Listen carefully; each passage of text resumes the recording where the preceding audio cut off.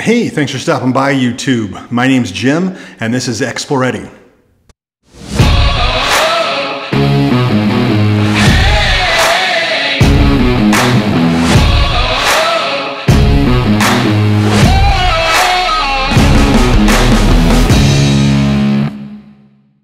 If you're returning to the channel, thanks a lot. It's actually pretty cool to make content that other people will spend their time watching, even just a little bit. And if you're new to the channel, I like to ride motorcycles. I like to ride adventure bikes. I'm just getting into that. I like to ride road bikes. Love checking out gear, love talking about gear. Always kind of tinkering with stuff, trying to look for the next best thing, or at least prove to myself that what and how I've got something set up is working the best that it can for me. So if that's something that you enjoy, feel free to keep checking back for more content. Today, I'm going to be going through 10 things I love and 10 things I hate about my 2022 Harley-Davidson Boomer Machine Starbucks Runner Pan America Special. Stay tuned. All right, so let's start off with number one, and that is adaptive ride height, or ARH. Adaptive ride height is one of the, actually it's the biggest feature I looked at when I started looking at the Pan America. I had a smaller, lightweight adventure bike that I had been riding for about a year, and the seat height on it was still pretty high, even considering it was an entry-level adventure bike. I hate to say entry-level. It was a lightweight adventure bike, still with a real tall seat height. And I just wasn't super comfortable with that. Coming from road riding, there's a certain amount of confidence that comes from the knowledge that you can put your feet down. And when you're riding in uneven and rough terrain that's gravelly and slippery, it's nice to know that. So adaptive ride height was really interesting to me. And if you're not familiar with adaptive ride height, basically what happens then with adaptive ride height is as you're coming to a stop, the motorcycle is looking at how much braking force you're using, how quickly you're decelerating, and it's determining the best time to lower the motorcycle between 1 and 2 inches so that when you stop, it's at its lowest point and boom, your feet are down. To get adaptive ride height, you do need to have a Pan America Special and then need to have the factory option for adaptive ride height. Adaptive ride height has about I'd say three different primary modes. First one is basically the one I described, or the default setting, where it's going to calculate when you're going to be stopped, and it'll be at its lowest point. The second mode that it operates in will allow you to specify a delay, either a short or long delay, so that as you come to a stop, there'll be a little bit of a pause before it lets down. The last option is basically to turn off adaptive ride height. You're not giving up any suspension travel. Somewhere between 10 and 20 seconds after you accelerate again, the bike is back up to its normal operating height. I'm 5'10", and I don't have the longest inseam, and it really has helped quite a bit in gaining some confidence in tackling a new riding discipline, namely adventure riding.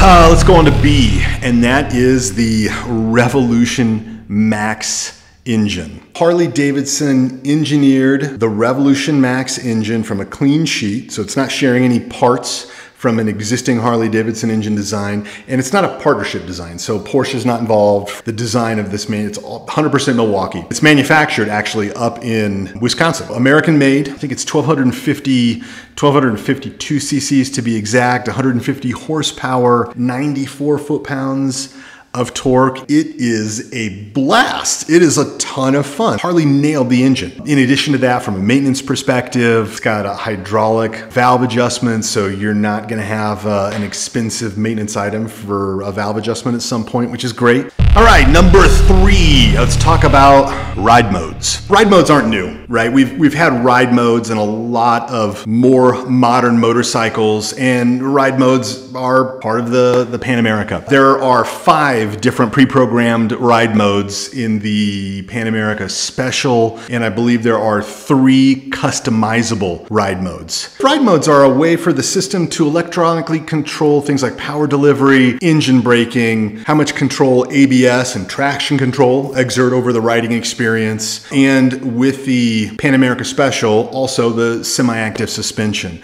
You have the ability to change ride modes on the fly, and you'll will feel that change during your ride, with one exception I'll get into in a second. Those ride modes out of the gate are a road ride mode, which is I would consider that kind of touring or comfort mode. It does a pretty good job insulating you from the road. Throttle response is decent. Engine braking's fine. The suspension's pretty plush. Next you have sport mode, which is a lot of fun. Sport mode's gonna tune up the throttle response. It really tightens up the suspension. In addition to sport, you've got rain mode. Of course, you would use it in traction compromise scenarios, rain. I also used rain mode when I picked up the bike. I figured, you know what, I'm gonna ride this thing home in rain mode, and then I'll start playing around with it. Then you've got off-road mode, which again is adjusting those characteristics for more of an off-road environment, and then off-road mode Plus. Now, to get to off-road mode Plus, you first have to be in off-road mode, and then the bike does need to come to a full and complete stop. So in this instance, you do have to stop, then you hold down the mode button until off-road mode Plus is activated. To get out of that mode, just hit the mode button again. Once you're in the off-road mode Plus mode, it's changing things like throttle response, it's tuning down ABS and traction control, it's disengaging the linked braking system, it's allowing you to lock up the rear brake and loft the front wheel. It can be a lot of fun. I'm still just getting into that, but it is a lot of fun. In addition to that, you've got a couple of additional user customizable modes that allow you to control all the things that I've mentioned, the throttle response, the engine braking, the suspension. There's a lot that you can get in there and adjust, the adaptive ride height. So ride modes are a blast. They're a lot of fun. I know it's nothing new, but I think the implementation on the Pan America has been great. Let's see, I think this is 4. Let's talk about the dealer network. There's a lot of Harley-Davidson dealerships around the world. In the US, I think there's upwards of 680-ish, 1,400 worldwide in 100 different countries. So there's a lot of dealers, independent dealers around the world, which is a pro. You know, if you're traveling, if you're touring, you're never that far away from a dealer. From an experience standpoint, I like being able to go somewhere else and swing in and see what the dealer has, what t-shirts, different parts. That's fun. I like that part of the ownership experience. If that's not your bag, I get it. One of the considerations when I was purchasing the Pan America, though, was that dealer network, knowing that there would be a lot of service and support opportunities as I traveled around, as I toured around. And one good example was on a tour. I was in California and decided to pick up a taller windscreen. And that worked out okay. They had the part, and it was nice to be able to do that. It didn't have to be ordered. So the dealer network's a plus, but it's also going to make another appearance. All right, E.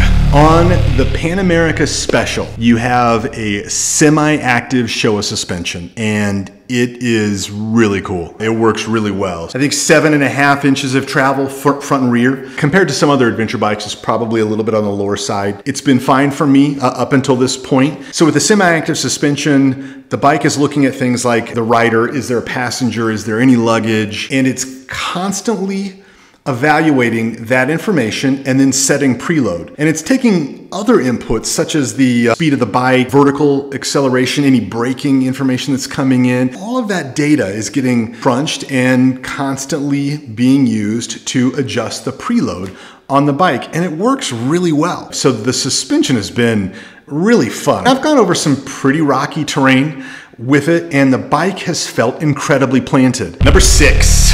Sort of blends in really well with adaptive ride height, the saddle. The saddle has 2 positions right out of the gate. There's a low and high position. There's about an inch of adjustment between the 2. If I'm riding off-road and it's somewhat questionable for me, I put the saddle in the lowest setting. It just gives me that much more ability to touch the ground. You're not sacrificing, obviously, any ground clearance. You're just changing the distance between, let's say, the pegs and the saddle. If I'm going to be touring around or I'm going to be mostly on the road, then I'll opt between low or high. I'll switch them back and forth, and it does give your knee a little bit of a different position. Right out of the gate, right off the dealer floor, the ability to move the saddle between those 2 positions is a big deal. All right, what are we on? G here, I think. I don't know. Let's talk about the next pro, the next thing I love, and that are the little creature comforts. The Pan America is the newest, most modern full kit bike that I've had. Creature comforts like TPMS are really nice. Heated grips Also, really nice. In Colorado, I definitely have had plenty of opportunities to use them. Anytime in the year in the high country, you might run into some snow or at least cold weather conditions, so they're great. The icon looks a little bit like a hot dog rolling on a rotisserie that you might find in a gas station. If you've encountered that icon and asked yourself, what is this? Is there a rest stop coming up? No, it's heated grips. Cruise control is another huge win.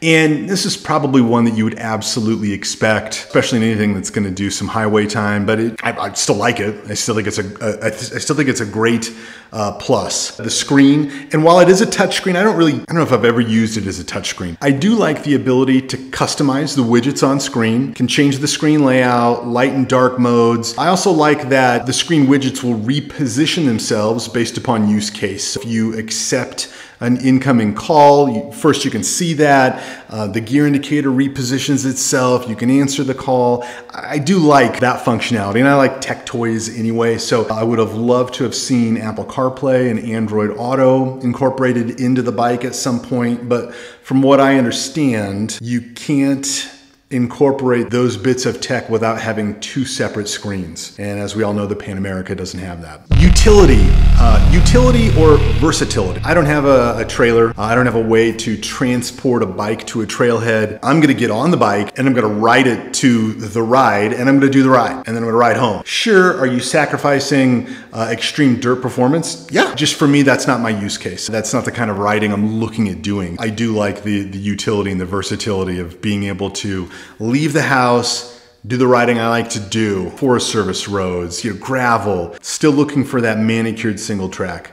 I'd give that a shot. All right, let's move on to some of the things I'm not so stoked about on the Pan America Special. Number one, early adopter and the growing pains that go along with it. Harley's introduced a phenomenal bike, but there's a lot of firsts in it. It's like the Revolution Max engine, a lot of the electronics, the electrical wiring, just so much stuff packed into this bike as a new experience. There are a few things that clearly are problematic. One of those is software. The one nagging issue that I had encountered was a check engine light whenever I would get between 9,000 and 9,400 feet in elevation. It would pop on. It assumed that there was an intake air leak. I'm sure it had to do or does have to do with the changes in barometric pressure, but it does make me question whether or not the bike was ever ridden in a kind of an alpine or upper elevation environment. 9,000 feet's not that high.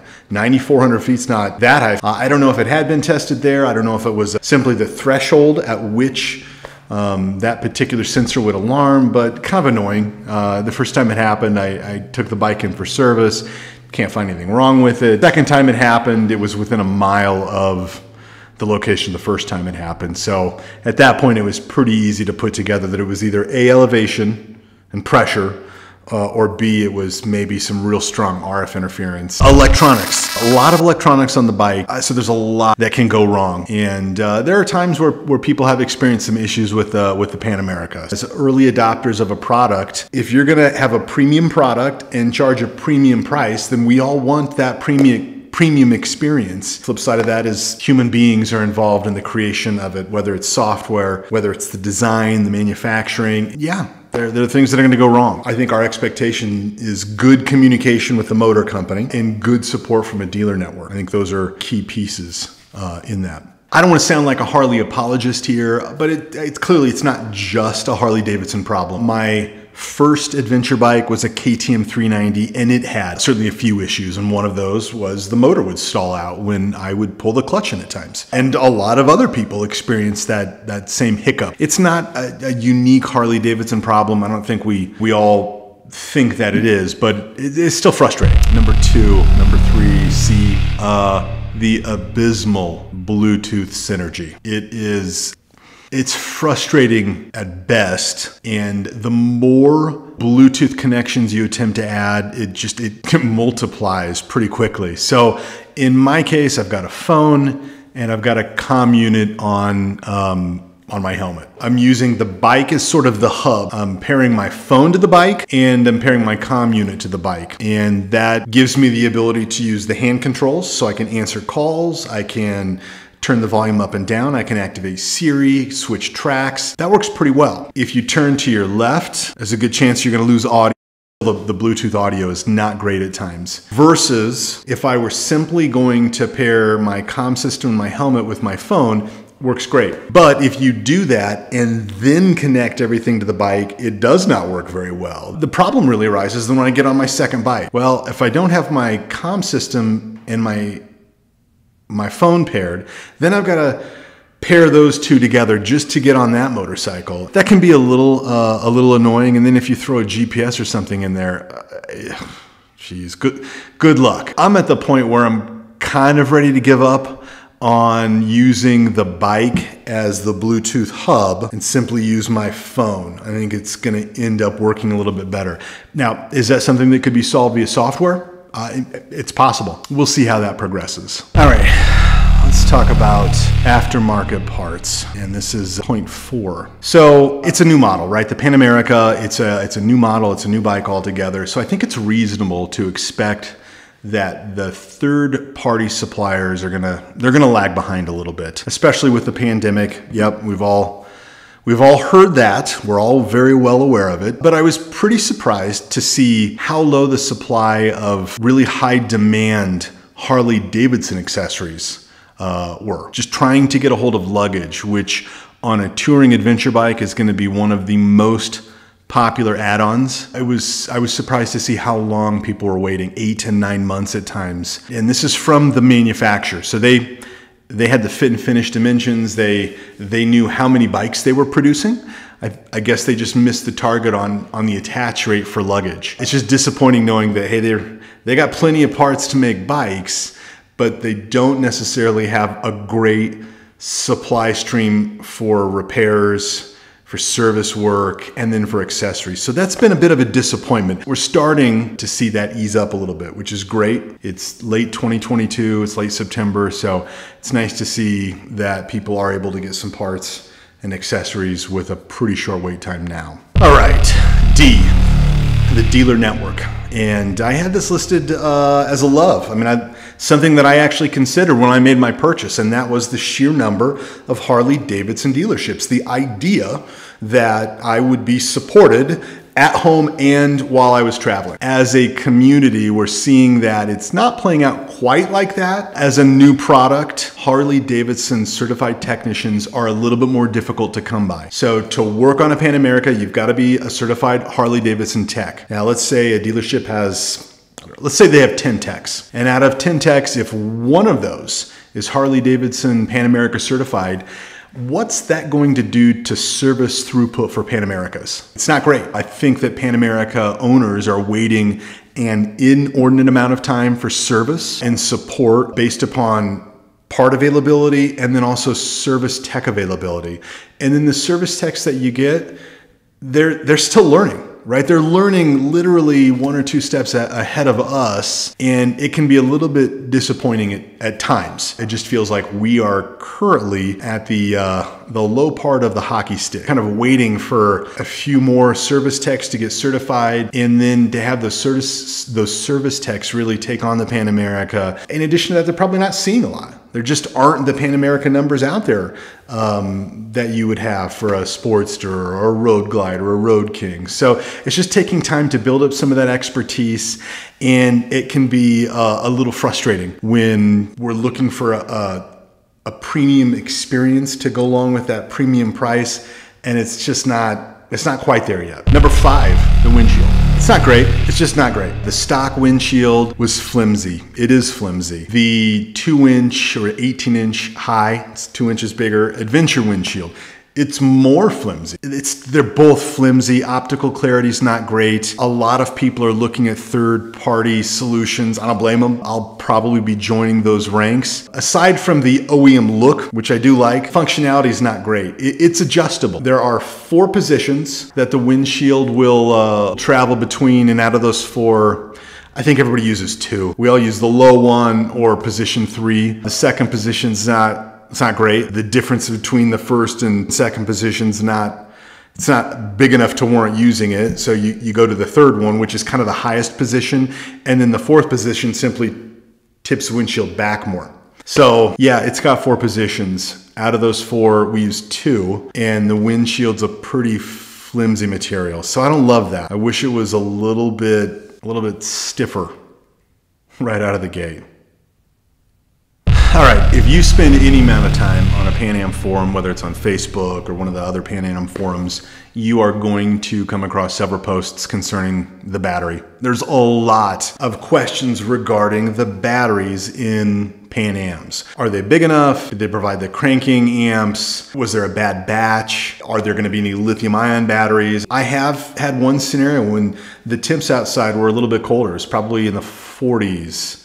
The bike had been out for a bit and it struggled to crank over. It did eventually crank over. It was not super confidence inspiring. With that in mind, I've purchased one of those little jump packs that you can use to jump a motorcycle, which is great. I've never had to use it, but I do travel with it. That's not stopping me from using the Pan Am in any way. I don't stay 50 miles around home, but the battery questions remain. This is probably a small one. I wish there would have been an OEM GPS or accessory mounting bar included on the bike. There are other manufacturers that include them right out of the gate. Even another nice differentiator between the Special and the normal Pan America. There are several aftermarket bars that you can get to mount accessories, whether it's a phone mount, whether it's a GPS mount. TourTech has one. I think Alumicycles has another one. Maybe I'm nitpicking a little bit, but I wished it would have been an OEM solution. I'm sure a lot of people have been waiting for this one, and that is engine temps and exhaust temps. There's no getting around the fact that the bike can run really hot. Throw in some warmer ambient air and it can roast you. My personal experience has really been on the right side, especially around my boot. Man, it gets hot. I've experienced it mostly in stop and go urban type traffic, dealing with hot pavement. If it's 85 degrees out, you're on a bike that's running pretty hot anyway. Warmer than I would have expected, I guess. It can get downright warm. A lot of people are looking for, whether it's exhaust wrap or other shields to begin to mitigate some of that heat. And man, I'm kind of right along there with those guys. I'm just about to the point to where I need to start to do something with the exhaust. The left side of the bike for me hasn't been really problematic at all. I personally haven't run into the left side as being much of an issue at all. We've got a Harley-Davidson. It's an adventure bike, kind of mean, lean, and the horn sounds like it's from a 1980 Datsun. It's not great. That's something I absolutely will be changing. It is not very loud, and it does not have a particularly authoritative note. It's more of a meep meep. So that's something I'd like to change with the bike. And I think Denali has their sound bomb, which I would love to look at once I get an idea on what kind of wiring harnesses they have for the Pan America.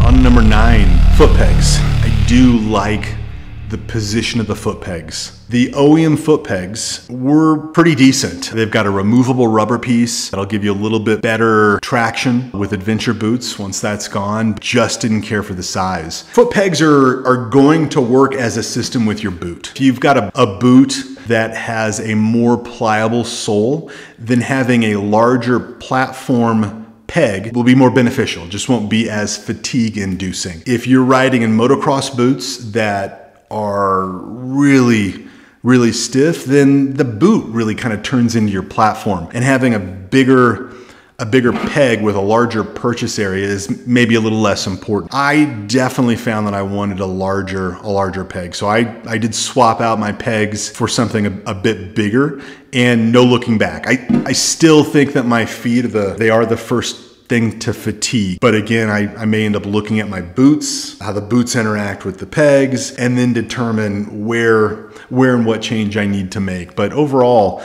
the peg location's great. I just didn't love the peg size. Thought they were a little bit small. Lastly, handlebar vibration.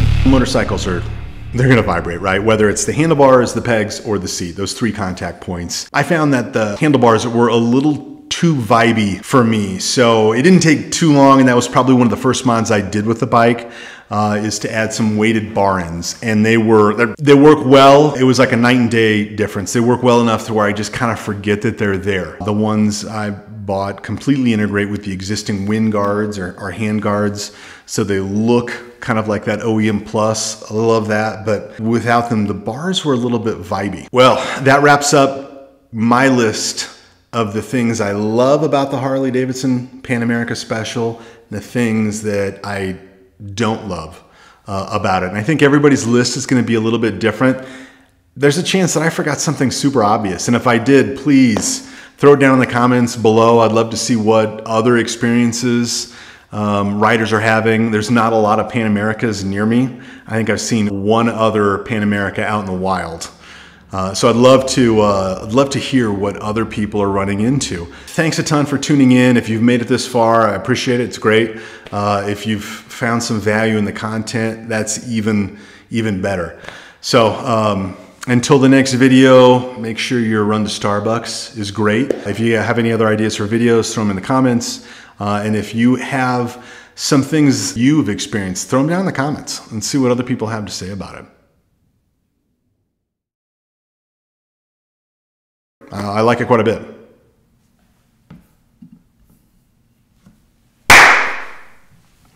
Man, it's hot in here. Hey, I'll make a little studio in the garage. Yeah, good idea. Yeah, who knows why? It got real hot. All right.